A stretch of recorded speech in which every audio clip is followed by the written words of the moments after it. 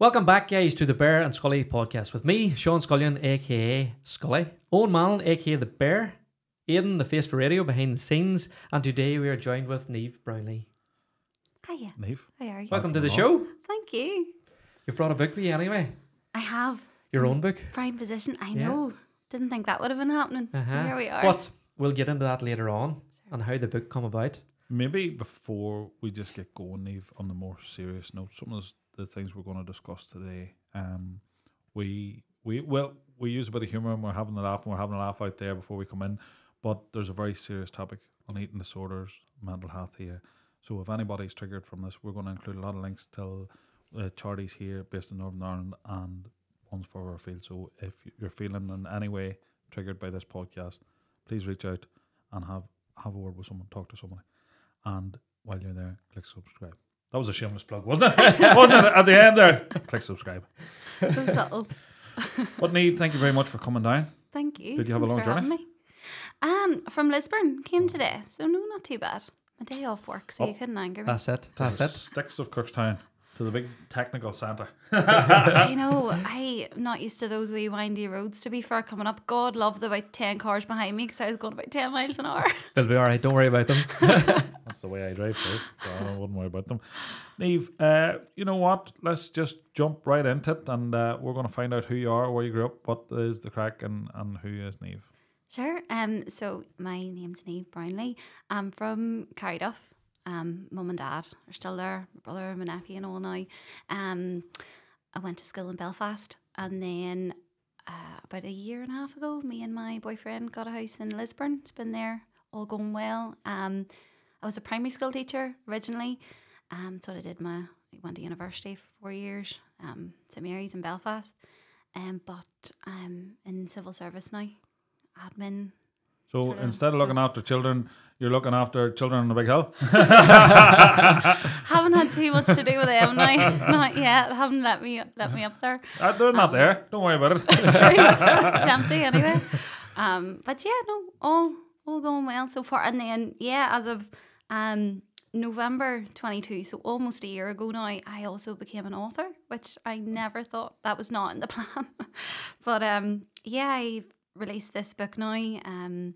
For publishers, came out of Belfast, took it on, and it's the diary I kept then when I was really unwell a few years ago. I was in a hospital, in psychiatric hospital, a couple of hospitals, and all the money's going to a couple of charities. So, do you want to let's do these aren't shameless plugs, because these are welcome plugs. It's not like me self-promoting there. But who is the charities that benefit from the book? Yeah, so they're on the back of the book there, but and they did wee forwards for the book as well, talking a wee bit about what their services. So one of the charities is Aware NI, so they're a depression charity in Northern Ireland, and then the other charity is the Eating Disorders Association for Northern Ireland as well. And the book is named Struggle to Breathe. Struggling to Breathe, yeah. The Diary of a Psychiatric Inpatient. Nice wee short and snappy, isn't it? Well, that's going to give us a bit of insight in what's coming up. And one thing, you have a very glowing, warm personality. You're very bubbly, chatting out there. We're having the crack, and we're talking about upcoming trips. But the less said, the better. Niamh, it wasn't always like that, but it wasn't always like that. If you want to take us back till when this all started, till when you're aware of it all starting, till unfold, and how it presented itself. Yeah, sure. Well, a lot of this now I'm only really aware in the last couple of years that I've gone back and tried to understand how this all happened.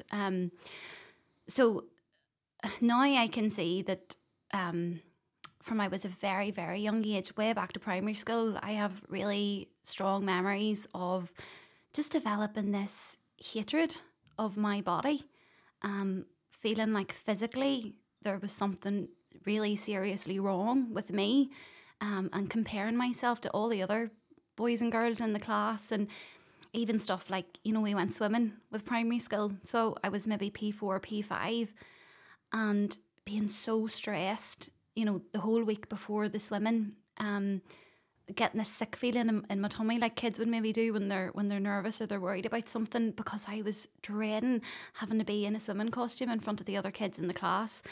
And you know, there was one week that we were swimming and I spent the whole time breathing in and sucking in my stomach. Now, there was no stomach there. It was like skin and bones, but to the point where I developed this rash all over my body. I actually still get it sometimes, like a stress rash. And, you know, the instructor's coming over and saying, oh my gosh, there's something wrong with her. I kind of knew this is what happened to me when I get stressed. But yeah, I can see, and I know now that right back to, you know, that really, really young age, I just started to think there was something wrong with me. Obviously didn't tell anybody. I probably didn't really have the words even to know that this was different, or not everybody felt this way or thought this way.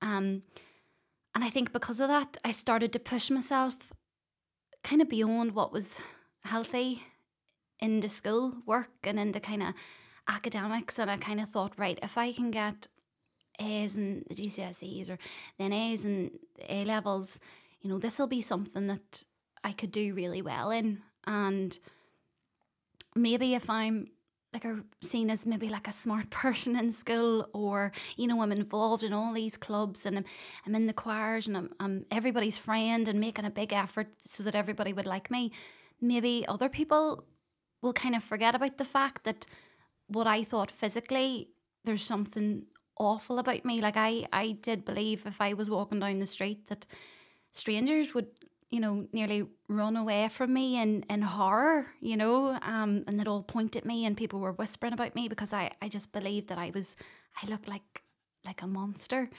By the time I got to my A levels, so by 17, I think I was turning 18, for a few years up to that, I had started kind of dabbling in restricting food. Going on diets without really kind of calling it diets, but, you know, I would cut out certain food groups, and I would do a lot of exercise. I would be over exercising, you know, really pushing myself when my body, you know, was exhausted.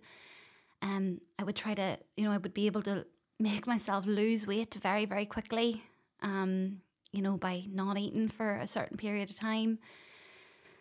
And then there was one day, I think I was off on study leave for my A levels, and I had ate something that wasn't part of the plan. You know, I was trying to lose weight and I hadn't really been eating much, and I ate one thing and I just went into panic mode. And I thought, okay, how much sort of exercise do I have to do to undo that, or how many days do I have to go without eating? And for some reason, it didn't feel like enough at that stage. So, unfortunately, and I don't want to go into too much detail, I don't want to upset anybody, but that was kind of what pushed me into the start of developing bulimia. And from that one day, that kind of became the pattern for about 10 years, for about a decade of really struggling with the bulimia. So I struggled to eat a meal without having to purge in some way. Sometimes it was a physical purge, sometimes it was purging through exercise. But that was kind of, everything had stepped up a gear. And yeah, as I said, for the next 10 years, it was a real battle. A battle that nobody knew about for a long time. And with that, or kind of at the same time, it's hard to say which one came first, but I'd started to develop a depression as well, that I know it was now. Again, at the time, I just sort of thought maybe everybody feels like this, or everybody thinks this way about themselves. That had also just been going on in the background, and I'd started to really kind of isolate myself and just hated everything about myself. And there was nothing that I could say that I liked about myself.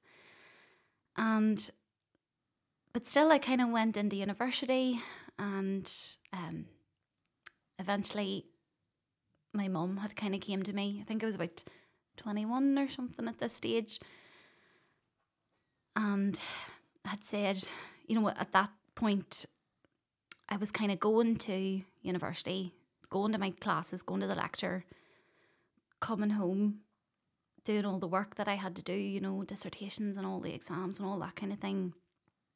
And that was kind of it. Everything else had stopped. I'd stopped doing anything that I enjoyed. I'd stopped meeting people, stopped kind of going out with my friends. I would the very bare minimum so that nobody would ask questions. And also, I wasn't easy to live with, so I was living at home that year, and you know, I kind of changed from this person that was like a happy person and nice to be around and fun to be around and, you know, excited and enthusiastic about things, to just living in my room. And eventually my mum came to me and said, like, there's something really, really wrong here. And I think I bit her head off, as I kind of had been doing. Like, she took a lot of shit at that time as well. She got a lot of the brunt of that. But at that stage, I knew that something had been really bad and really wrong for 4 or 5 years. And it just came out that day. I told her, I'm miserable. I hate myself. I want to hurt myself. I've kind of plans to hurt myself. I'm being sick every day, you know, multiple times. All just kind of came spilling out, and she took me to the GP within a week or so. And that was when I got diagnosed with depression and with an eating disorder, bulimia. Well, it just sounded like an absolute prison of hell that you were living in.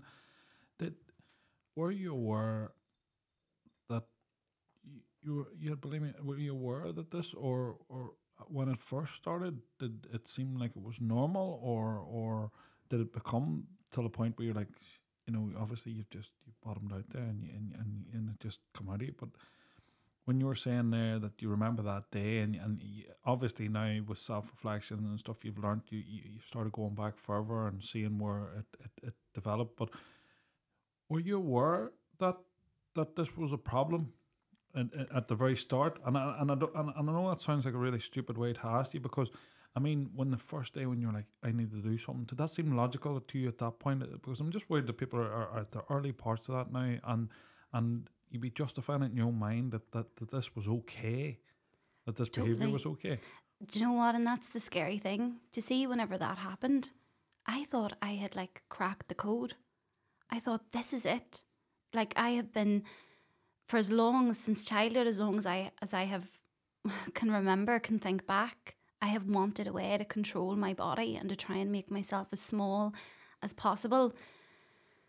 And initially I thought, oh my goodness, this is fantastic. Why have I never thought about this before? Why has nobody ever told me? This is such an easy way to try to achieve that goal that I've been doing, I've been working towards for so long, which is terrifying, because so quickly it became the only way that I could cope every single day. It was the only thing that I could do that I started to feel safe in, you know. And any time I became overwhelmed, I thought, well, this is something I'm really good at. This is something that I will never fail at. It became like my only coping mechanism, and to me, it was like an addiction. You know, after a while, I started to recognise that this isn't good for me. I could be doing a lot of damage here. At that stage, it had got such a strong grip in me that when I got to the point of saying, okay, maybe I should stop trying to do this, I couldn't. It was too deeply ingrained in me at that stage that when I wanted to try and step away from it, try and put a wee distance between me and that behaviour, I couldn't do it anymore. You know, it just escalated so quickly that it became the only thing that I knew. It was like my norm, you know, to do that over and over and over again. But you were going through all that by yourself, and you said that nobody knew. No way. Like, you were keeping that to yourself, and you said that they were your feelings. Like, that was how you were feeling. But it's like anything I said to you, you get this wee thought and you have it in the echo chamber and it starts bouncing around, and the more it bounces around, the more you start saying it is true. Same way as you were saying about you're thinking that's what other people are thinking of you, but it's not the case at all. And you kept that to yourself. Maybe if you had I know I can't talk about it because I've never been in your shoes, but you're saying you spoke to your mum about it at that stage, but if you had maybe opened up to a friend or whatever else, and they had maybe give you the reassurance and going, look, you are thinking that way, Yeah. but they're not real thought. They're not true thoughts. They're not true thoughts. Totally. The things that you're thinking about. Even just to talk to a friend, a family member, what I'm trying to get at is if somebody is going through that and they're trying to keep that all to themselves, knowing what you know now, do you think it would be beneficial for them to speak to a friend or a family member or somebody just to get them thoughts out? 100%. That's what I've learned now. And look, don't get me wrong, now I'm in recovery from the eating disorder. When we talk about the depression, thankfully I happily say I'm recovered from that depression. I still have to keep a really close eye on my mood. You know, now I can see that I have that vulnerability or that tendency, but I'm confident that I'm recovered from the depression. The eating disorder, from where it was, like, and what I describe in the book, for where I am now, it's like night and day. I'm at a place with it now that I never thought I could get to after 10 years, you know, of living with it constantly.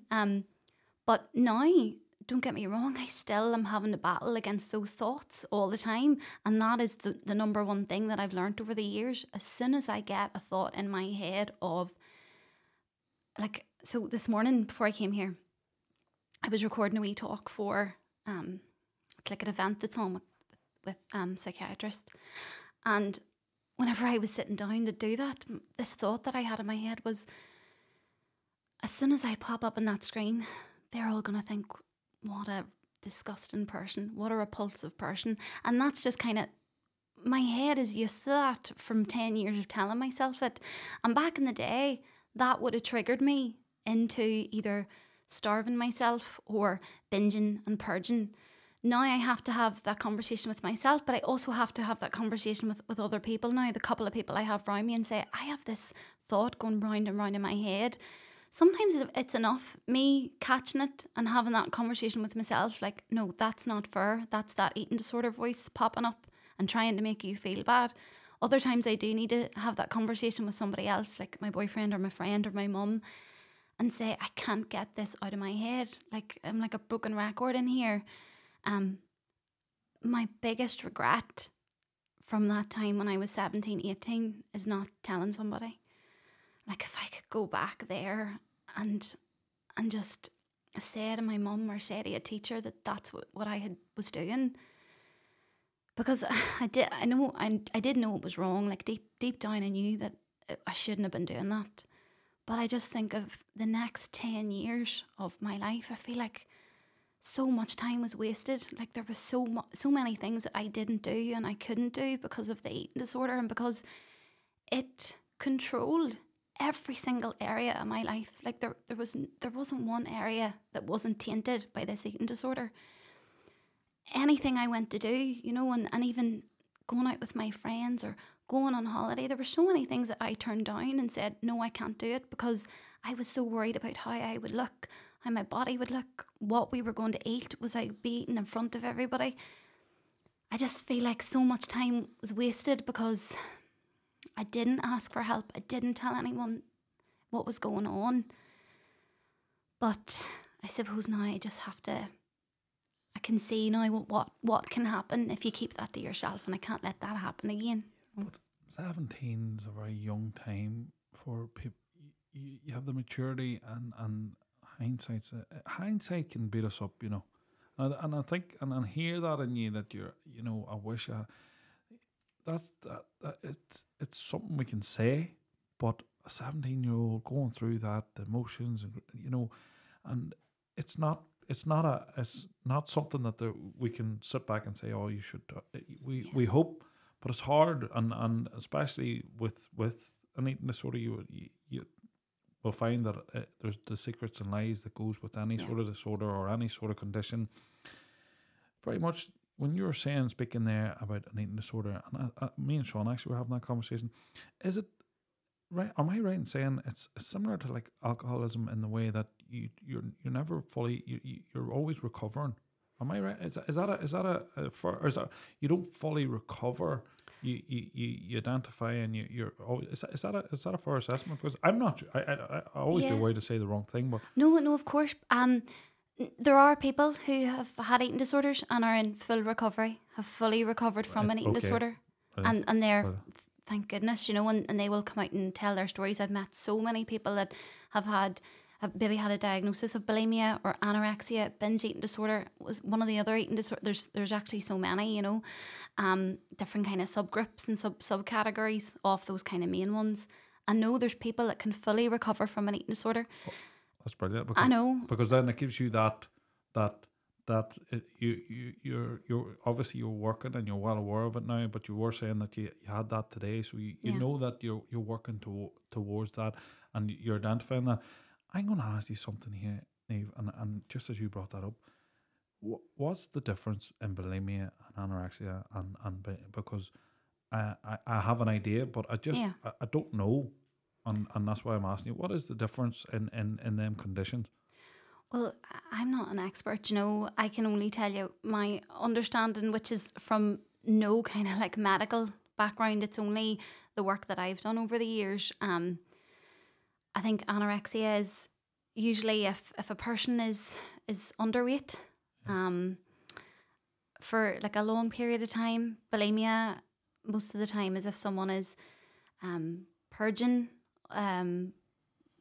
you know, binging and purging after they eat. There's also binge eating disorder, which is overeating, you know, but maybe without the purging behaviours. But there's other those three are the only kind of three eating disorders that would be like classified, you know. But there's other eating disorders, like there's a new one, not a new one. Like there's one that's kind of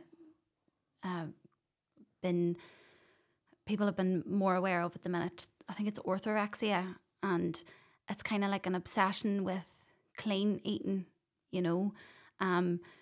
But those labels sometimes can be really important for people. It can be important for them, and it can be important to make sure that they get the right help that they need.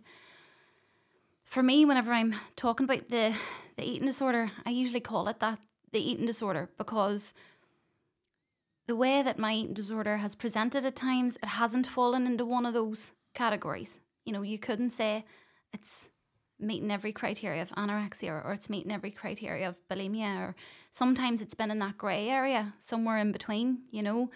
And it's changed and it's developed over the years. You know, it hasn't stayed the same. So I think for a lot of people, kind of when you're talking about their eating disorder, that would just kind of encompass that idea that they're struggling with food, or they're struggling with their body or their self-esteem, and within that it can look different for different people.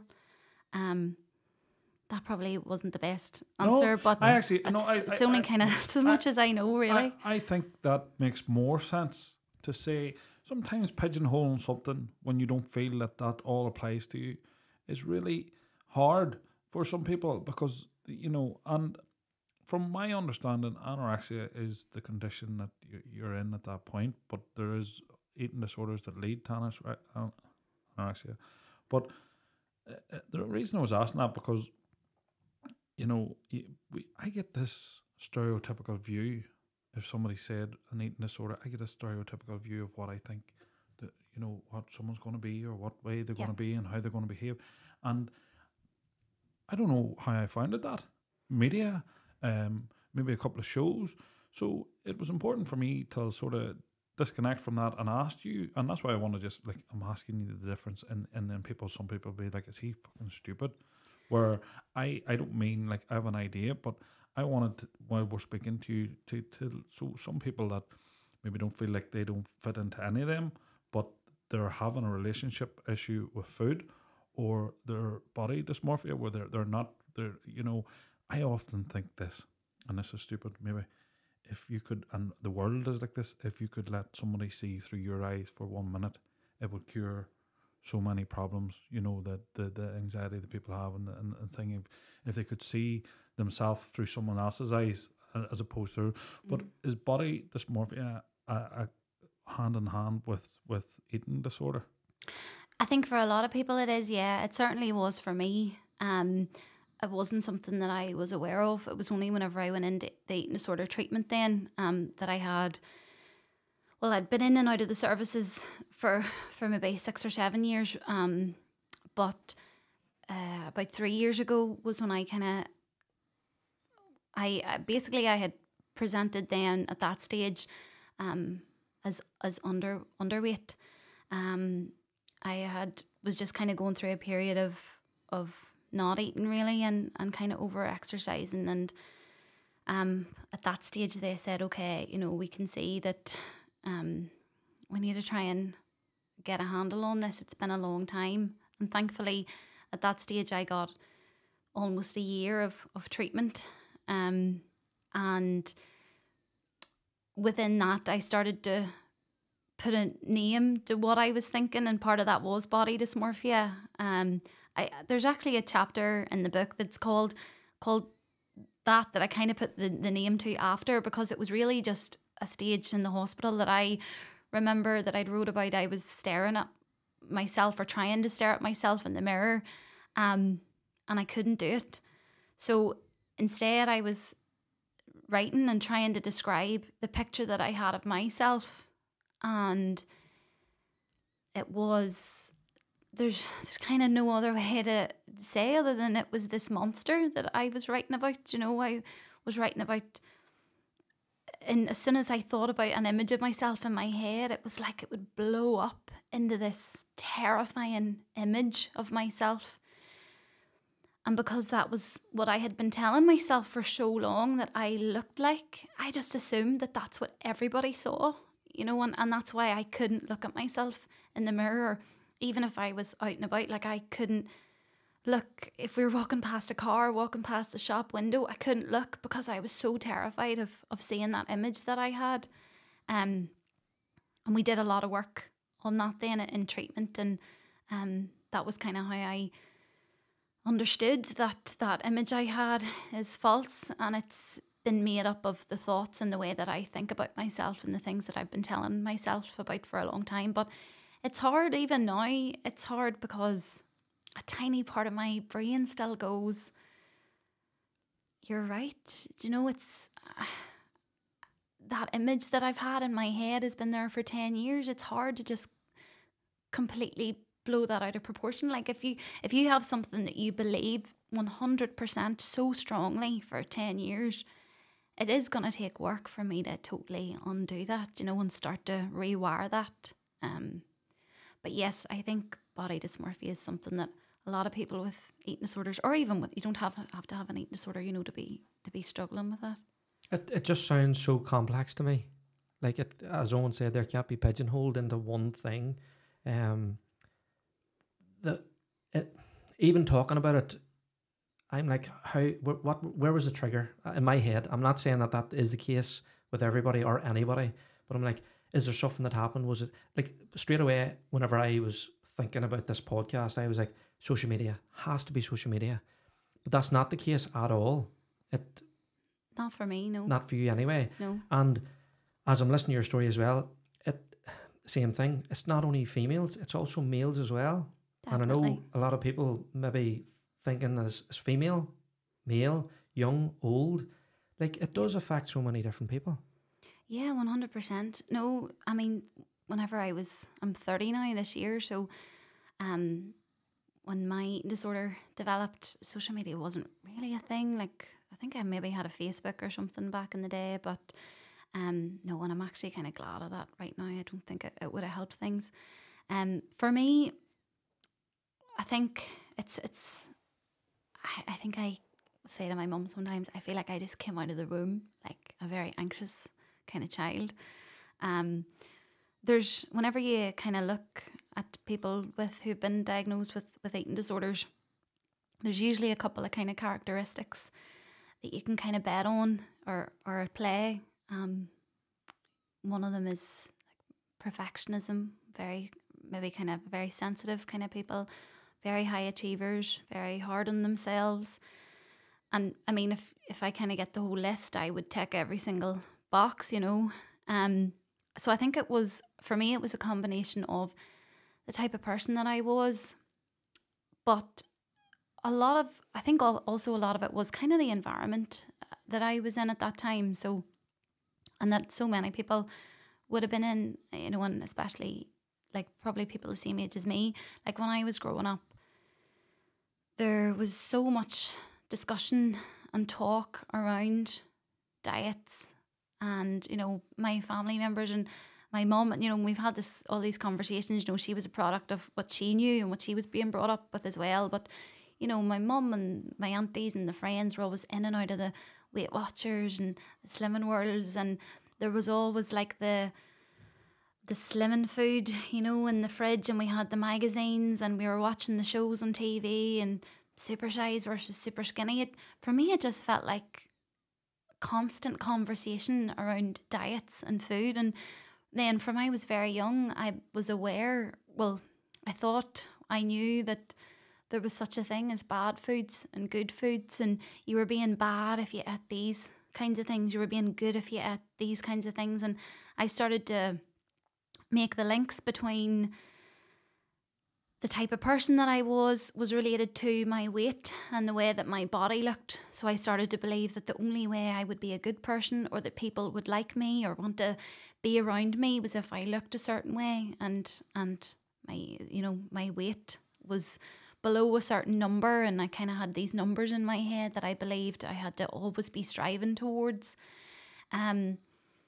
So part of it, I think, was that, though, those kind of thoughts that I started to take as facts, you know, about how a person should look, and commenting on people's weights on TV and on the street, and I just took all of that very personally.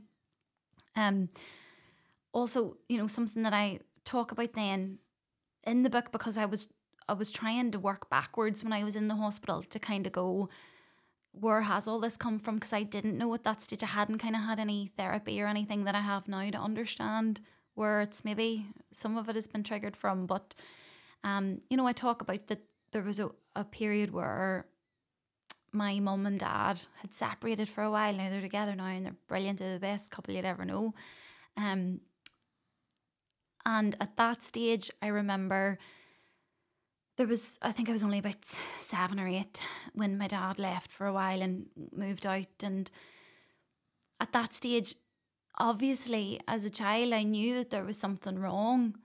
But from my point of view, nobody was talking about it. You know, I knew that, you know, dad wasn't there anymore, and mum was really sad, and the families were all upset and cross, but nobody ever spoke about it to me.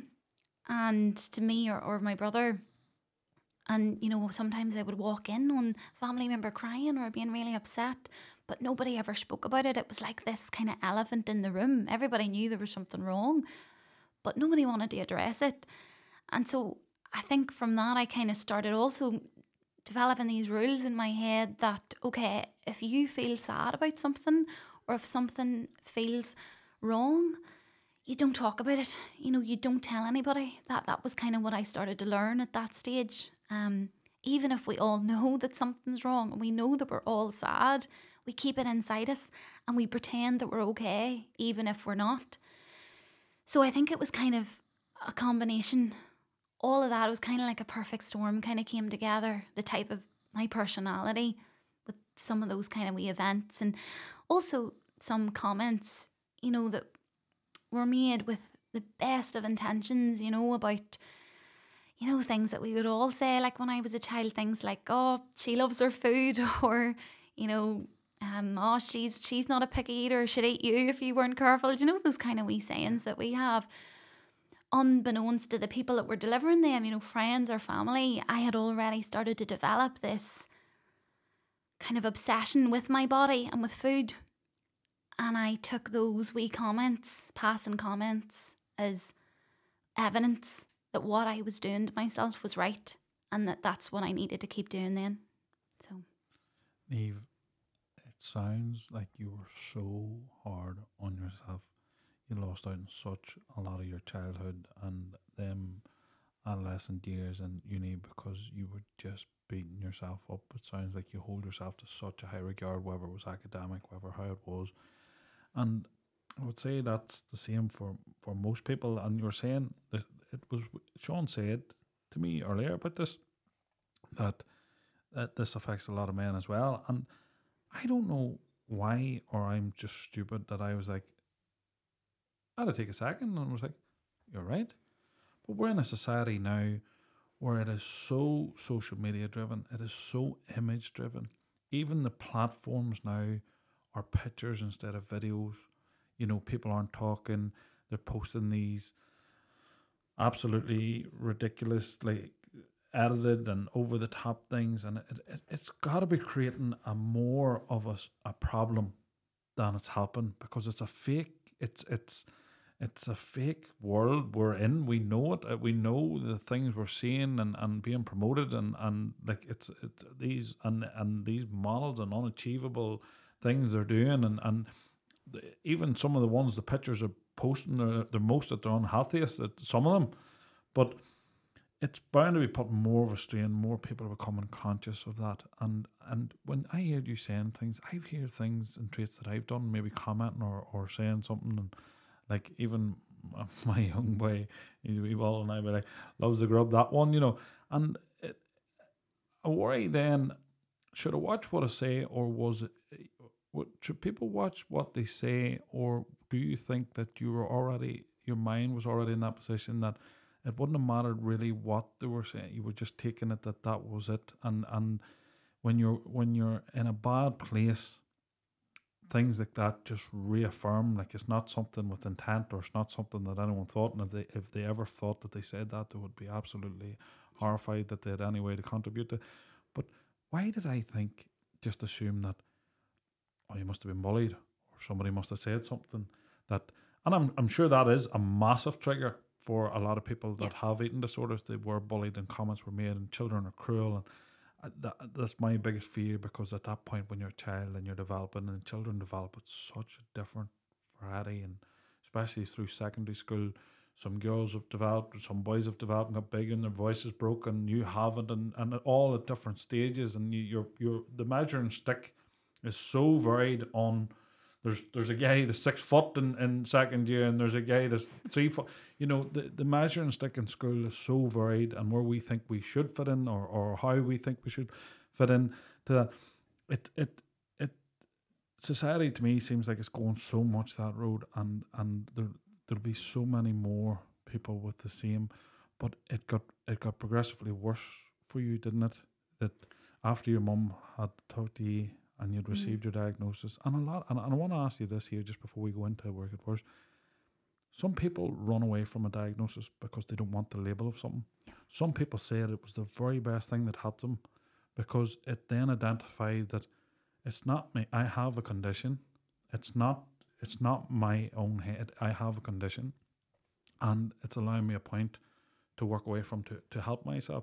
Where some people won't want to admit to anyone, and they're hiding, and they're telling lies, and they're doing this to try and hide it from people, because they don't want the actual diagnosis. They don't want the label of it. There's like a stigma that's attached to this, and you can never outrun it. But for you, there was a pattern, there was up and down, wasn't it, from when you first received your diagnosis? What was the initial help that you received then when you were diagnosed with bulimia? I think at that stage, I know I started medication kind of for the depression. I think I was given like maybe 6 sessions of CBT or something from the GP, and then eventually I did go down to the eating disorder services. Referral came up, but it sounds so little, doesn't it? Yeah, that first time I presented to the eating disorder services, I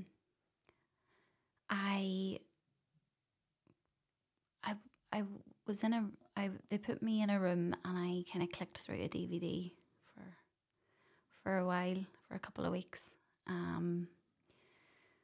There wasn't a massive amount of input at that stage. It was, and I was kind of in and out there, but there was never really anything significant. So that was when I was about 21. The time that I did get a lot of really good help from there, I was about 27. So about 6 years that I nothing really had made any kind of a difference, or I hadn't really had much of an input.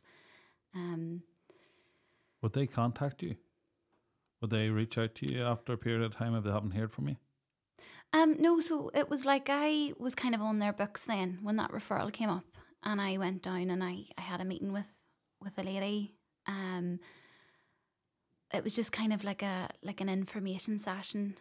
There were a few things that were said that weren't great to me at that stage, which kind of put me off the service at that stage as well. But after that kind of conversation with her, whatever was decided, I then would go down there every week for maybe 6 weeks. But it was like a DVD kind of that you would just go into your room and you would kind of click through kind of like information. I think it was like information on bulimia. Sounds very impersonal. Yeah. Has the cure progressed? Are you aware of that you've been back in the service and you've Yeah. found help from it? So the kind of second main time then that I went down when I was about 3 years ago, which was really good. That time I did get a lot of help. I think there was kind of a couple of factors. Like the first one was that the therapist that I had there in the eating disorder services, I had actually been with her before when I had a period of, it was called interpersonal therapy, and we'd been working, this was straight out of the hospital, I'd started working with her on that, and we'd been for like a year working, so we knew each other really well, and she knew that I had been struggling with the eating disorder for so long. I think the fact that she now worked within the eating disorder services kind of helped my case that I got help, and she was brilliant. And for almost a year then we were working together. I think everybody would kind of say that the services aren't sufficient at the minute. There isn't enough help for people, which is why I was very aware of that at the stage. Whenever I came out of the hospital, that's why I started looking for help elsewhere. And that's where I came across, the Eating Disorders Association, the charity, and I was able to start getting a bit of help from them, and a lot of help from them, and I was even able to start going to their support groups every week. They also introduced me to another charity, Links Counselling, that again had, specifically eating disorders therapists and courses even that I could go on. So by the time I came back into the service, the services again, I had started to understand a wee bit more about it as well. So I think also, to be fair, that second time that I had went in, I was at a stage where my weight had dropped significantly. I had lost a large amount of weight in a very short time, and everything that always came whenever I went through one of those times, the hair loss and maybe the period stopping and the kind of physical symptoms had all kicked in.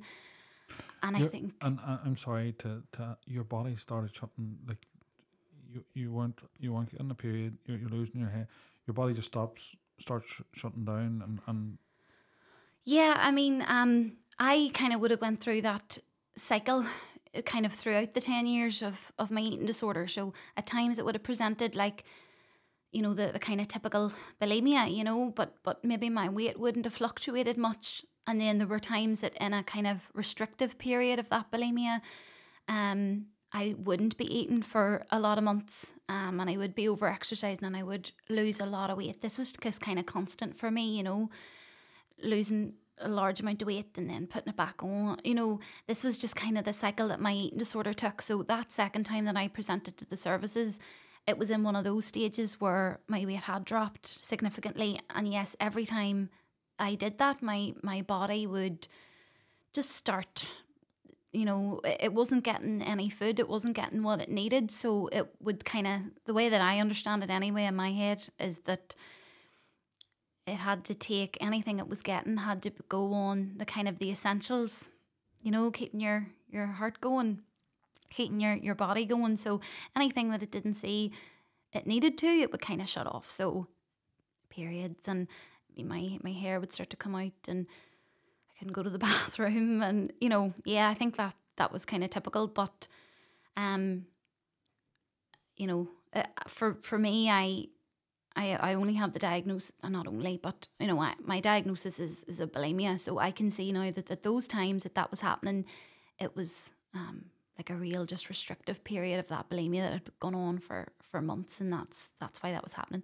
Now, as soon as I started to eat again, or kind of started coming out of that part of the cycle, all of that would within a couple of months would kind of click back into place. You know what I mean? It sounds so extreme. Sorry, Sean. No, it's okay. Do you mind me asking just what was the lead up until you were, as in when you were admitted to the hospital? Like, was that stuff and you says, look, you need to go and get that help, you need to go into hospital, or how did that come about, the lead up to that? Because obviously this book comes from the events and everything that went on in the hospital. So I don't want to skip past that bit without, do you know what I mean? Yeah. But if are you happy enough to talk about that? Yeah, so I was admitted into the hospital, nothing to do. I know we've talked a lot here about eating disorders, which, is great, but the reason that I was admitted into the hospital was the depression that I had. The eating disorder wasn't really looked at, as a factor in any of that, or it was never really mentioned whenever I was in the hospital. It was just something that was also going on at the same time. So I had been struggling obviously with depression for a long time, but I was still working. I was working as a primary school teacher, but just kind of progressively getting worse and finding it harder and harder to get through the days and to kind of keep up that mask that I was okay and that things were okay and that I was coping. And that kind of escalated to a point where I was ended up in like an A&E one night, like a mental health A&E, and that led to me getting like a community nurse that I would see a couple of times a week. That escalated further. I had a home care team, so it would have been nurses that would have came to the house every day. And it was at one of those visits that I kind of admitted, I suppose, or I kind of came out. I said that it became clear that I wasn't safe anymore and that I couldn't keep myself safe. I had a plan of what I wanted to do to hurt myself, and it had been such a long period of being unwell at that stage. I couldn't think of any other way to get through this. I just couldn't keep existing with what was happening at that stage. It was so painful. It was so awful. And one day, after a couple of weeks of that home care team and the nurses in and out of the house, they had said, "We can't leave here because you're not safe." At that stage, I knew what I was going to do. I knew when, I knew how, and I was kind of made my peace with it, I think, a wee bit, which is why maybe I admitted it that day, because to me it didn't seem like a big deal anymore. I kind of made the decision. Obviously, and thankfully now looking back, they had said, "Well, we can't leave you. You're not safe. We can't walk out of this house."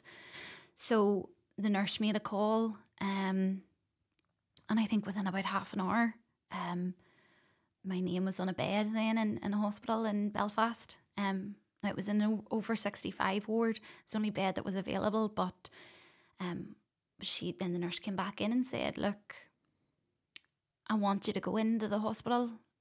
If you say no, you're going to have to go anywhere. I want you to go anyway." But I sort of said, yeah, I was kind of past it at that stage. My head wasn't really in the moment. I didn't really know what was happening. I said, okay, yeah, whatever. And my mum then packed me a wee bag and we went over into the hospital. Do you think at that point, like, you knew yourself, you just wanted help? And that, because I'm listening out there, like, you had the plan, everything else, but I think at that point, I was just like, I just want somebody to help me through this.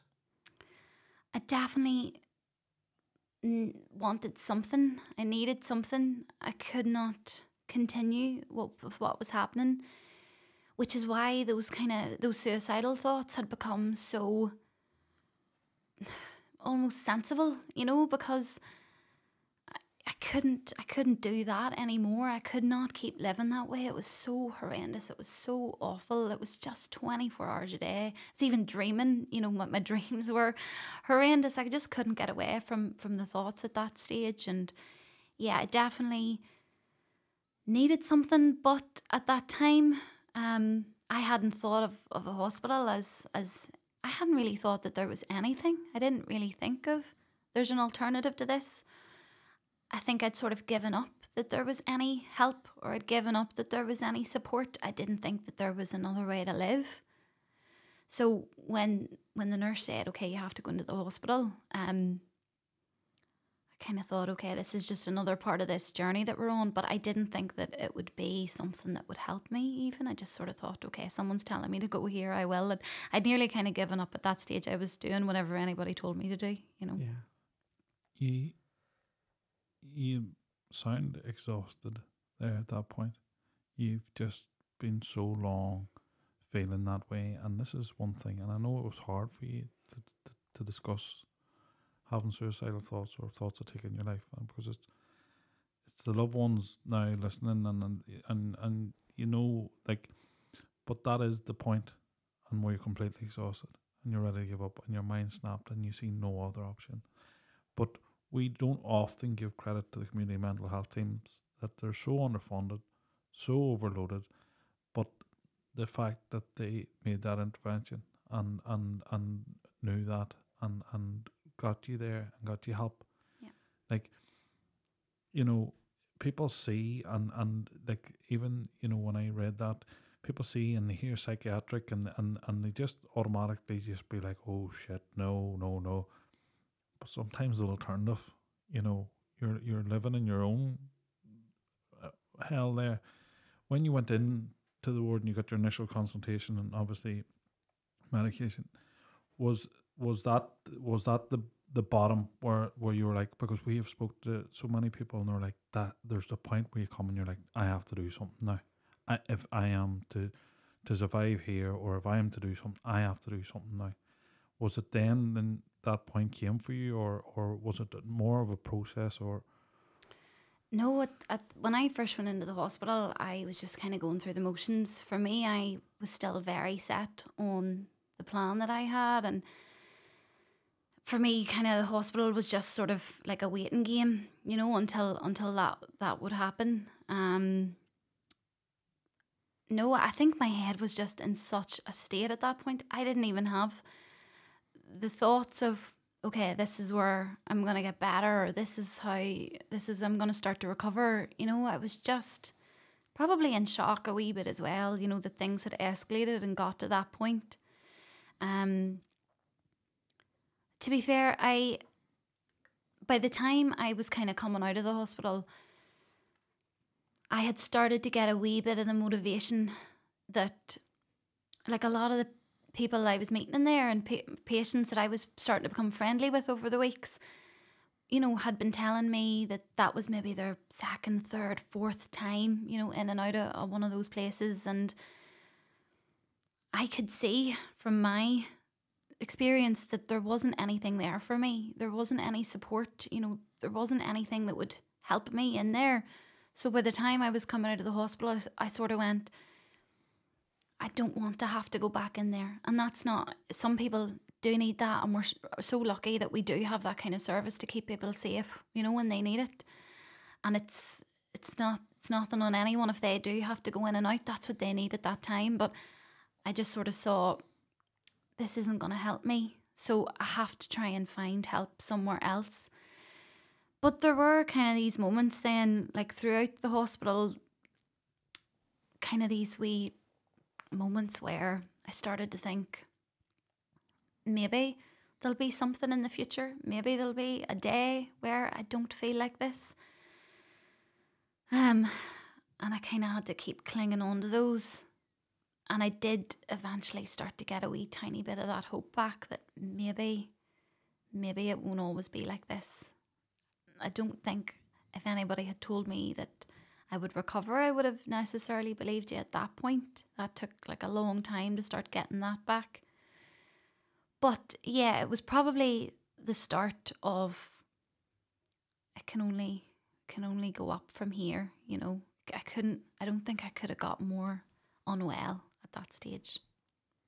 Then were you linked back in with the eating disorder then when you came out, or were you still with the community mental health when you had come out of hospital, or were you working with both? Or no, when I came out of the hospital, yes, I had home care team for a couple of weeks.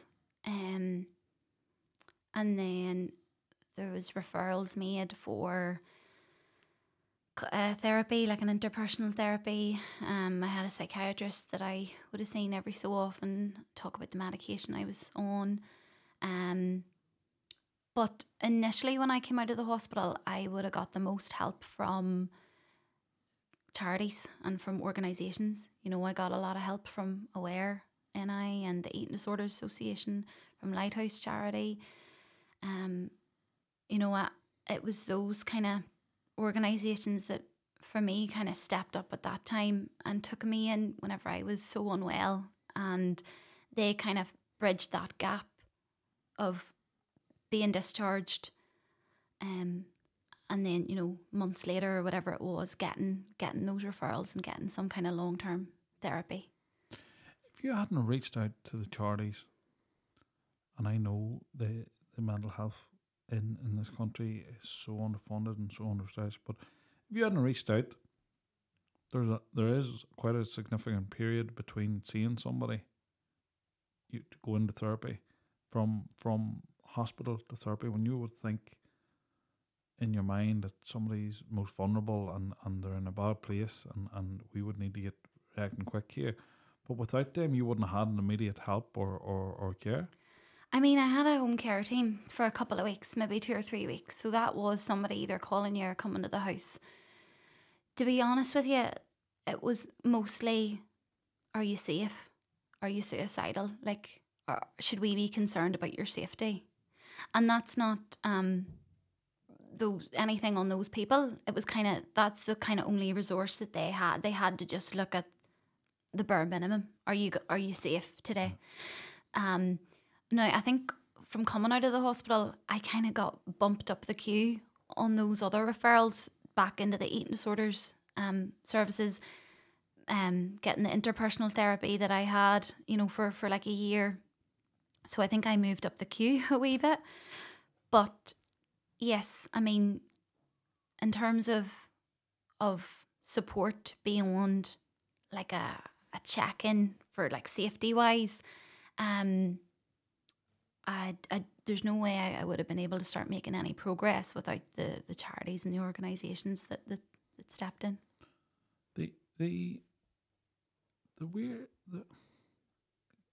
See, and you go to approach somebody with an eating disorder, and the cycle that you were in when you would get to your lowest and you'd lose weight and you would have the hair starting to fall out and stuff like that, you would look ill. Mm-hmm. Well, that's the thing. Not always. Whenever at those times, you know, at that sort of stage is not kind of part of the cycle when I wasn't eating, you know, and losing the weight, people would have come up to me and said, "Oh my God, you look amazing. What are you doing? Tell me your secret. Whatever diet you're doing, it's working wonders for you." Shit. They're feeding that fire at that Not point. intentionally. No, at all. I know, but yeah, but if somebody's reaffirming what you're doing is right, from the outside, it probably, and like we had mentioned earlier, like talking about BMI charts a wee bit, and that's a whole other thing. But like I had said to you, the only time that I've ever really been in that like normal section was whenever my body was massively struggling under so much pressure. You know, when I was having to go for regular blood tests and heart scans and stuff because of the pressure I was putting myself under. So maybe from the outside, I'd say a lot of people would have just thought, oh, she's maybe lost a lot of weight, but wouldn't have been concerned. Whereas inside my body was just starting to shut down. For my body, it was massively underweight and it was having serious like physical kind of consequences because of that. And that's why now I never comment on anybody's weight. If they've put on weight, if they've lost weight, I'll just say, how are you? How you doing? How you feeling? Because, you know, people have no idea.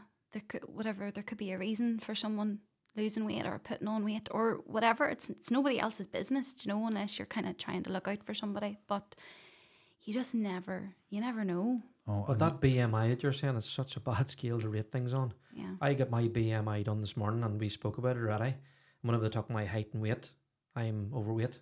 I don't know. It's just such a bad way to. I may not get on that chart. I'll just leave that out.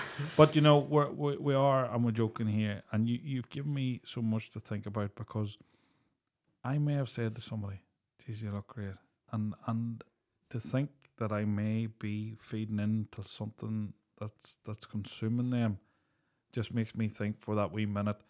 You know what, I want maybe say how you keeping, or oh, you're looking happy, or maybe not say anything and pass through, because you don't know. We always say this, we don't know the fight that people are having, but you know one thing that I'm wondering, when you're like that and you can see the physical effects of your eating disorder, are you, when you go into the eating disorder clinic, are they like, oh yeah, you need help, or you still need help no matter the appearance of it, and maybe you needed the help a bit quicker to stop to be there? But is it a case, because we're so stretched and we're so underfunded, that you said you got bumped up as in your mental health's in a bad state, we need to help you now, but when in previous times a DVD did, you know, and I'm sorry if I'm being harsh on the services, but I did get that opinion that it was like, oh, now you're showing the physical effects of an eating disorder, it's more important, when at any point in that cycle it's important to break the cycle. Obviously you're becoming it to the point where it's life-threatening on your body, so they want to step in. But what I mean, then, the help within the mental health, and it's such a complex, because you would say that depression and eating disorder, you nearly can't have one without the other. You're not happy. You're not happy, and your thoughts aren't rational, and you're not seeing yourself as you should, and you would. It's as Sean said, it's a complex issue. There's lots of things, and it's almost like a vicious circle where, do we treat the depression to help with the eating disorder? Do we treat the eating disorder to help with the depression? It's and how bad do you have to be in your eating disorder for somebody to say you need help? Yeah. And like at the point we were talking about anorexia, you can see, and when people are bulimic and being really sore on themselves, they may not present themselves like somebody that's any ailments, but they haven't had calories, or they haven't consumed calories, and their body's starting to shut down. So it's just, to me, it's such a complex, and it's like, is that the case when you presented yourself, that when you're ill, then it was okay, we'll help you now, or not, we'll help you now, but it's more important to help you now? Is that a fair enough assessment? I definitely feel like, for me, it was a bit of a missed opportunity that first time I presented. We could have nearly kind of nipped it in the bud, you know. I feel like the longer that your eating disorder is within you and it's ingrained, or the longer that it's allowed to continue, or it's continuing, the harder it is to fight back at it, you know, and to start tackling it. So for me, it did feel like whenever I had first presented all of those years before, I was just as ill as the next time I came. But say on a BMI chart, I wasn't presenting as underweight, but at the same time, the services that are there, and we're lucky to have them, they can only do what they can do, and they obviously have to prioritise who needs the help most, you know, at that time. But I think that's where places like the Eating Disorders Association are so amazing, because they will take anybody, you know, they will help anybody that's saying, I am struggling with food, or I am struggling with my body. It doesn't matter, you know, what you look like, or maybe what a scale says that your weight is. If you are struggling, they will help you, you know, and they kind of come at it from that angle, you know. Maybe they better understand. I don't know, it's hard, because I don't understand I don't know the restrictions that the eating disorder services are here, you know, and there's fantastic services as well at getting people that really need help. But just from speaking to people, you know, there's a lot of people that can't get the help either that they need, you know, that are really struggling. And that's why just we're lucky to have places that are willing to step in to help people when maybe the services can't. You'd said obviously about you spoke to your mum about it, but knowing what you know now, is there any advice that you'd say that you could give to a parent who's maybe in the same situation as that? Like, how could a parent help their children or somebody that they know? Like, is there any advice that you could give them? Because I wouldn't know what to do or what to say. I know, it's so hard.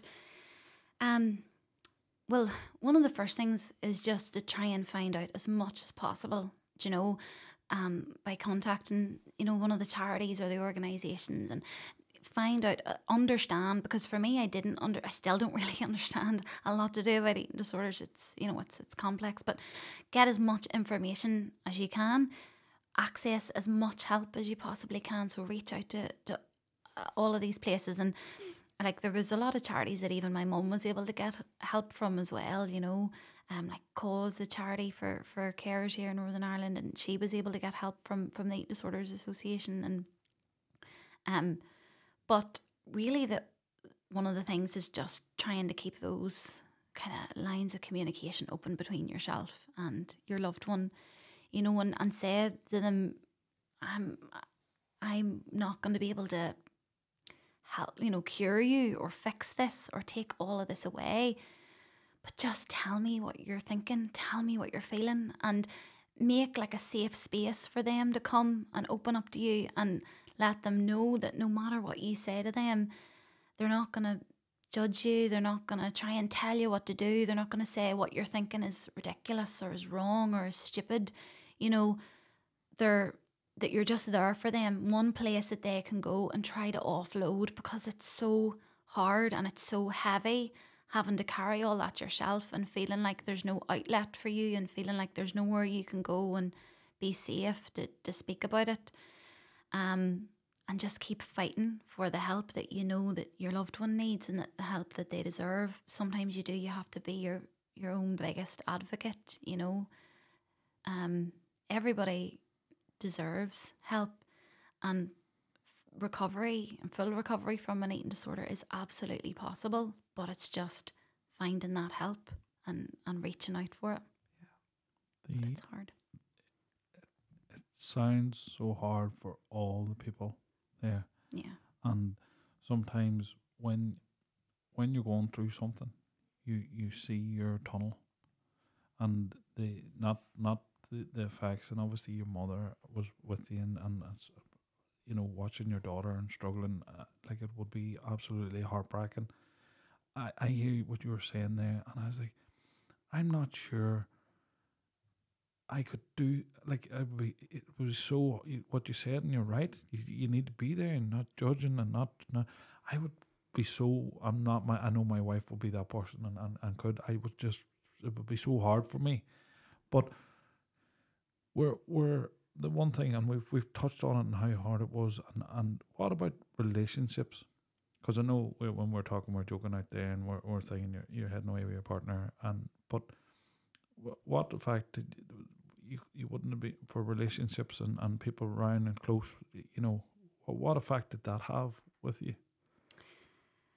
Yeah, for me, the eating disorder dictated who I could speak to and what I could say and how much I could be honest and how much I could open up. And the eating disorder told me the types of things that I could go to and the types of things that I could be involved in. Like, it controlled what and when and where I went. It felt like kind of this other person in your relationship with a partner or with your friends or your family. It was like me. And then there was the eating disorder, always there, kind of whispering in my ear and telling me what I should be saying and thinking and believing.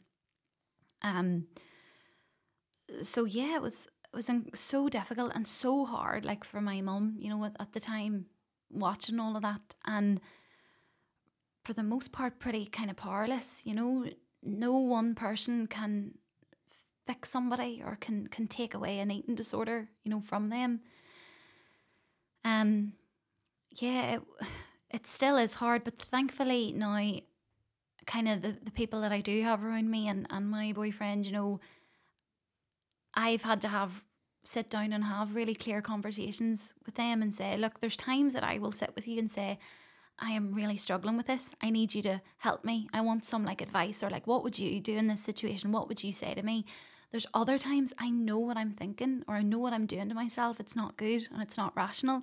I just need you to listen and nod and let me know that you hear me and that you understand. I don't want you to come back and tell me what to do. I kind of know deep down probably what I should be doing, but I need somebody to kind of talk to about it. And, you know, thankfully I have a couple of people that I can always do that with. But, you know, I say to them as well, like, it's not for you to, I think your loved ones, you want to fix whoever's in front of you. And I kind of have to say to them, you're not going to be able to take this away. Like, nothing you say to me will just kind of wave a magic wand and it's gone. But it's enough just knowing that I can talk to you and that you can be there. But it's, even though I'm in recovery with eating disorder, like, there's good days and there's bad days. You know, there's maybe days could go by and I'm doing really, really well with it and making proper progress. And then something happens and it's like we take 5 steps back. But it's just being honest about that, you know. And like my boyfriend, like, he's brilliant, you know, he's the patience of an absolute saint, and we'll sit and talk through all that, and I can kind of go, right, like, why did that happen? Why have I had that wee relapse or wee slip up? And, you know, I suppose I'm lucky just in having somebody to do that with, but it's trial and error, you know. You kind of work out what works for us. Yeah, there is times in our life, and I remember one day, and you just said that, my wife was like, I don't want advice, I don't want a thing, I don't want you to say anything, I'm ready to vent.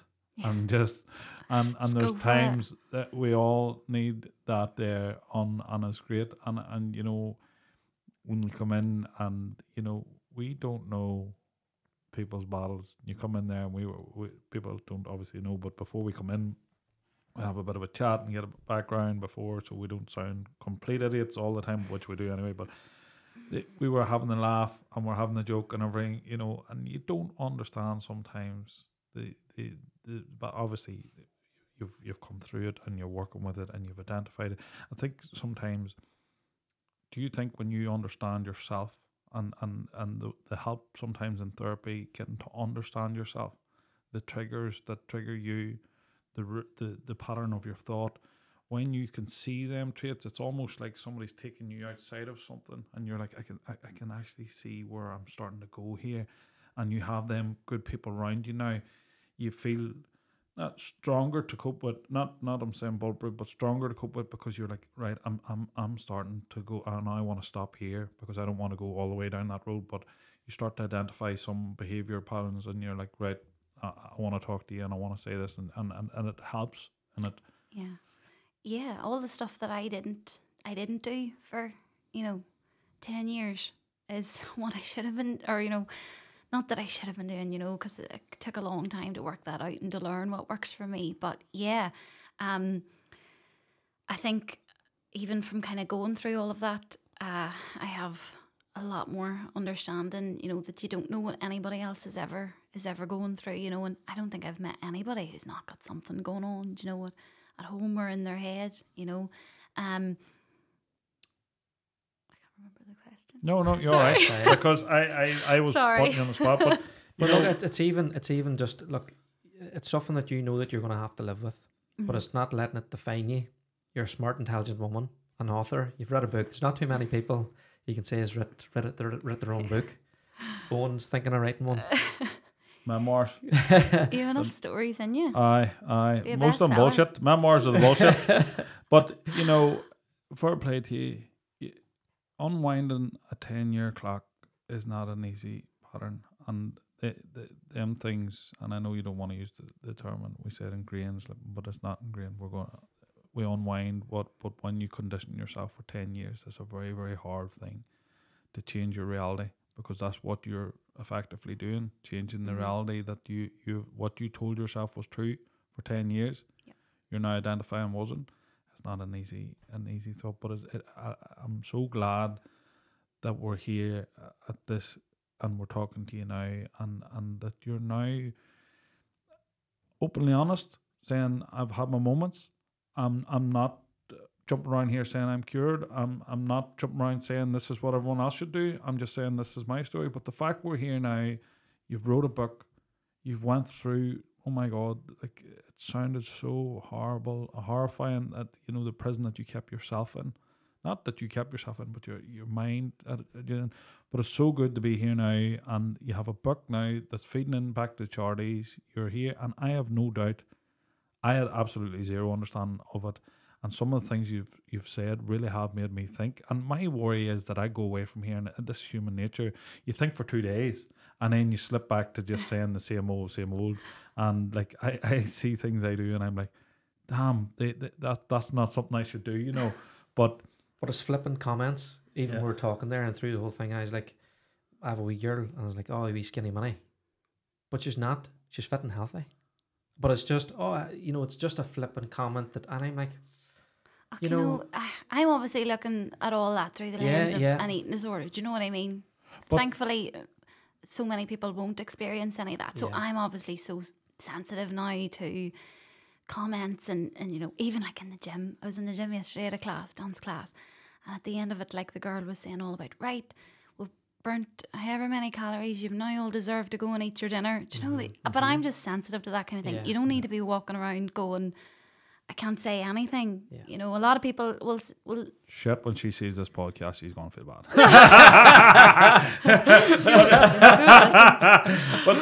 but you're right, and this is a very valuable lesson on anything. You don't know anything anyone's going through. Be careful of what you say, because you don't know what part you may play in their thing, to try and be nice and keep your opinions. And this is me now. I'm saying this. This is glass houses, throwing stones. I ain't gonna have to watch what I say. But I'm so glad you come on, Niamh, because it sounded absolutely horrific, and what you've went through, your poor family, and to see you sitting here now with a book feeding back into the charities. And like, even when I'm saying things like this, I'm like, oh my God, I shouldn't say it. No, but that's what I mean. I am so like worried. You're so scared of it now. We're all just doing our best. But I think this is the point. Where I say shit all the time, put my foot in it, but I don't think we should worry about that. But I think we should worry about sometimes the passing comments we make at people, and that, that is the biggest thing. We joked about the politicians not being back in work, but the mental health in Northern Ireland needs a massive injection, or it needs some point of direction, because it's just failing. And it is failing. It's a failing system. We know the NHS is a failing system.